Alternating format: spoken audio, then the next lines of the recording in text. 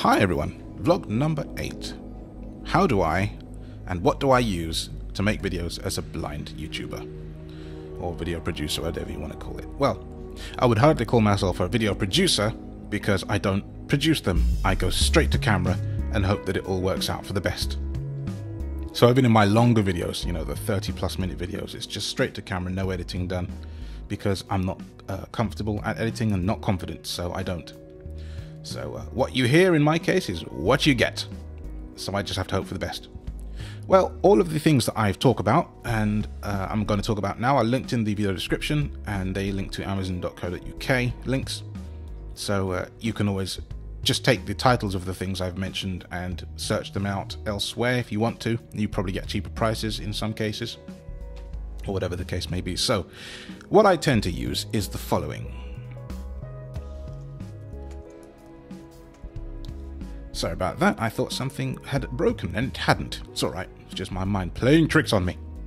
I use a Joby Gorilla Pod, and that's what it's called. It's a magnetic Gorilla Pod stand. It's very cool, and what it does is it has magnetic feet on it, and this enables them to stick to a metal surface. In this case, my Korg X5DR sound module, which is at a decent height, on top of my Roland SE88 sound module, on top of a now defunct DBX compressor, on top of my very lovely Roland Phantom XR. So all of these things lift the phone off of the table. If the phone wasn't off the table, it would be at the height of this keyboard that you see here, which is the Complete Control Mark I, and it would be far too low, so I'd have to raise it up. And when I sell off a lot of this stuff, which I probably will eventually, I will have to find an alternative method. But for now, this stuff acts as a very stable and sturdy phone holder. Alright, so once we get past the magnetic Joby Gorilla Pod stand, we need a thing that will hold the phone, and that is the grip tight Joby stand, a smartphone holder. It connects to the stand via a screw thread, and you can pull the clamps apart and fit your phone into these clamps, you see. It's very clever. And also you need an interface. In my case, because I do everything in stereo wherever possible, so I use the Apple Lightning to USB camera connection kit, and then I go from there to a Behringer UCA202 sound card, and this enables me to bring you audio like what you're hearing from the mixer now,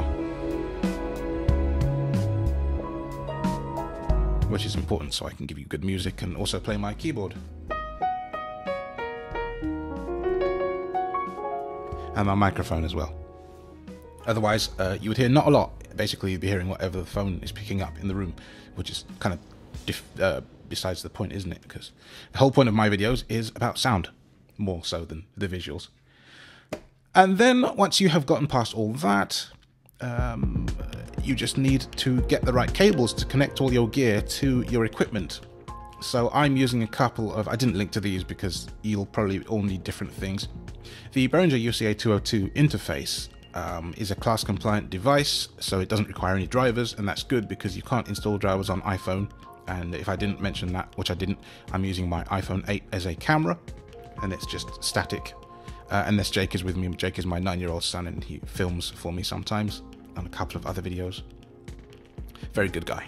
He's really into his camera work as well. He really enjoys it. So yeah, if you have a Jake around and you can have a mobile camera, then that's great. And if you don't have a Jake around, then you've got to do something else and have a static camera like I do. So yeah, the iPhone 8 is the camera device, the videoing box, if you will, and all that gear is attached to or connected to it in some way. So just to recap then, on top of my stuff is the Joby Gorilla Pod magnetic tripod. And on the tripod, screwed to it, is the, again, Joby grip tight phone holder. And my iPhone 8 sits in that. And connected to the phone, once the phone is in the stand, is an Apple Lightning to USB camera connection kit device. And connected to that is the Behringer UCA202 sound card, which is RCA in and out. And I have both coming off of it so that I can hear what the phone is doing, because when the device is connected to the phone, all audio from the phone disappears. And as someone that requires voiceover to work, I need to be able to hear what the phone is saying and doing. So I have that going back into my mixer on another channel.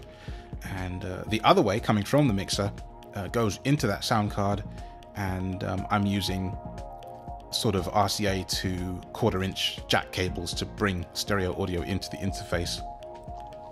So that's really it. It's not a long thing. It sounds probably more complicated than it is, but when you look at the items I've linked to in the description, you will see that it's actually very simple. And that's really it for this video. I mean, I don't have a lot to say yet. I do have some very interesting and very exciting news, which I'll probably talk about tomorrow or Sunday. Maybe Sunday when a friend of mine is over, but we'll see. I've got stuff to tell you all, and I think it's incredibly cool. I'm super excited about it. I found a guitarist who lives very close to me. And when I say very close, I mean if I were to stand in my back garden and shout, he would hear me. That's how close. And he's lived there for 3 years. So yeah, I'll talk all about that at a later date. Anyway, for now, thank you for watching. Like, subscribe, and share. And if you decide to get into videoing in this way, hopefully you can do it quite cheaply. All of this stuff probably adds up to just under 100 UK if you do it right. Apart from the phone, of course, that's the most expensive element. So there we are. Take fine good care of yourselves, and we'll catch up again shortly, I suspect. I don't know when, and I don't know where, but it will happen. Bye for now.